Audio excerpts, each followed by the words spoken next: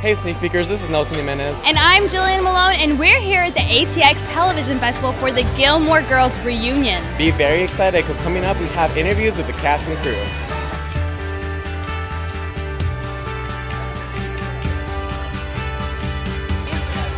Nice to meet you. So we're here honoring, such a great show that lasted so long. How did this show really help lay the foundation for your career?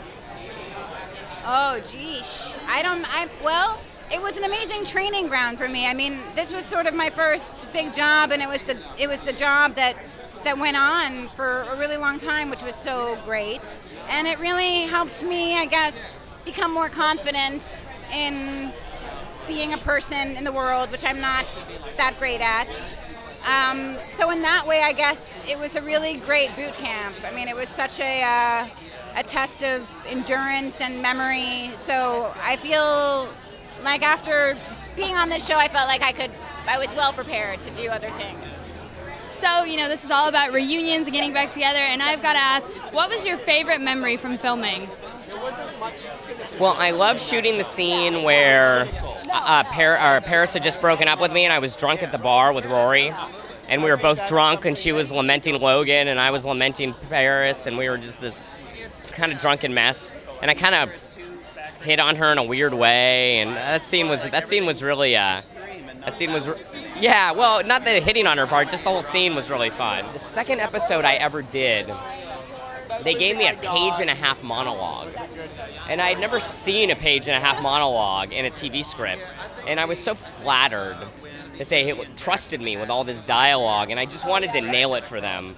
And I remember getting through most of the takes, without dropping a line, and I remember being like, that was pretty good. I was pretty proud of that, yeah. We have been going through every single episode, and I've got to know which one is your favorite of all time. Let's pick one episode. The snow. It looked like, it was such a beautiful snow. The whole center of the town was, I wanted to be back. I was burning up. It was Burbank in August, I don't know. But the snow scene. There was an episode in season 5, I called Amy, and I said, this is the most beautiful episode you've ever written. But I'm trying to remember, I think it's when Kelly and Ed were remarrying or something. There was something, renewing their vows. Yes. I forgot, but it was a beautiful episode. I remember, but yes, it's vague. It was a big to-do. But I remember it was beautiful. Yes, Miss Patty wasn't invited. No? No. Oh. For me, I think it was Rory's birthday party. Because it was when Emily gets back into the car and she looks at Richard and she says, we don't know her at all. It just gives me chills of that realization that she had, and I think that was just a very wonderful moment and poignant for the whole show. What do you guys miss most about filming?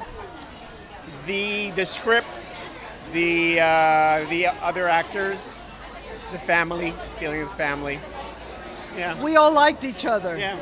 And so I love going to work, and I'm looking forward to seeing everybody all the time. It wasn't work, I was talking to somebody the other day. It was like that part was fun, It wasn't going to work. The work was getting the job, and then once we got it, it wasn't work anymore. What are your favorite memories from filming?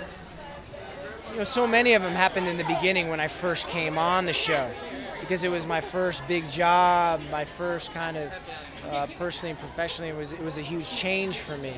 So those first kind of episodes that I was in, like You Jump, I Jump, Jack, and Wedding Bell Blues, and that first season for me, which was season 5, are kind of layered with all these beginning memories of being an actor and getting that first big job.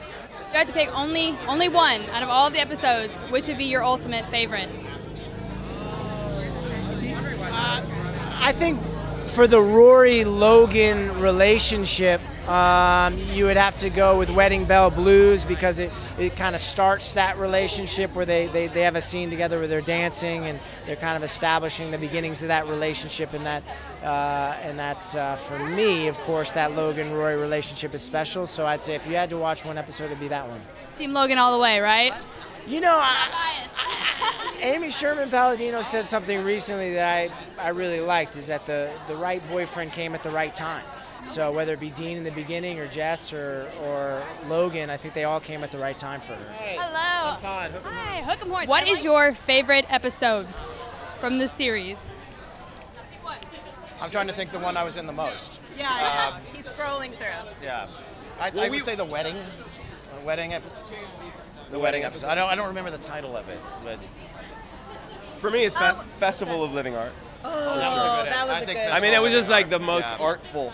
Yeah. That was a good one. They won Emmys for that. Yeah. Hair and makeup. Yeah, they won it, and deservedly so. It was an amazing episode. Yeah. Do you guys have any advice for any UT students who want to go into the industry? Do your due diligence. Make sure this is what you want to do, and if you believe in yourself, it's going to work. It's going to pay off. Yeah. Yeah, I mean, it's like, I really do think the entertainment industry is like any other industry. It takes a very long time. Yeah. I think a lot of people imagine that it's an overnight thing, but just like a doctor or a lawyer, you got to spend many years working That's a your good way analogy. up. Yeah. And I always say, like, along the same lines, is that we're all addicts. I mean, any of these artistic people that you see, they're all addicts. They had a moment where it felt better than anything ever, and that's why we do it. And if that's you, then nobody can tell you whether to do it or not do it, because you have to do it because that's just the way that you are. Because like they said, there are going to be so many downs that it's the love of what you do that's going to always carry you through. For me, it was my first job in LA. I actually moved to LA from Florida a week before. So every moment of the show was a miracle for me. And I did my best to look around me and just constantly be learning. I wanted to learn from Alexis and from Lauren and from the guys. And I mean, it helped. They were all so nice. So they really welcomed me, and I felt like camaraderie with them. But really the most important thing for me was just like learn what you can. This is your foundation for being on set in LA in your career. Who is the person that you most are excited to see tonight? I mean, for me, it's always. I mean, I can't pick one, but for me, it's it's always Amy and Dan. The kind of heartbeat, the original heartbeat of the show, the people that brought all of us together, through an inception of an idea. But then again, like there's a lot of people I haven't seen in years. Like I haven't seen Jared in a long time. Haven't seen Alexis. Had lunch with Scott like 2 years ago. So just kind of getting a chance to bump into everybody. It's been a lot of fun. It's been a lot of fun. Awesome. And looking back at your years with Gilmore Girls, what would you say it has been the most rewarding part of the experience for you? The most rewarding part? Oh God. I mean, it kind of felt like being in school. I was young enough that I still that had a lot to learn, but old enough to where like I'd been on a bunch of sets. So I think for me it was learning a speed and a cadence, but also still bringing honesty to a character, even though you have fractions of a moment to perform it in. Because there's so much work to do in a television day. I'll tell you my favorite thing just about that whole job, besides having fantastic writing, because that is what good television is, good writing, straight out. It was so nice to be able to do a character episode after episode, year after year, and play the same character and have her do different things, because then she grew not only to the outside for the audience, but she grew for me. I found more things with her. And most actors don't get a chance to do that. They either do a play where they're repeating themselves absolutely, or they're not working.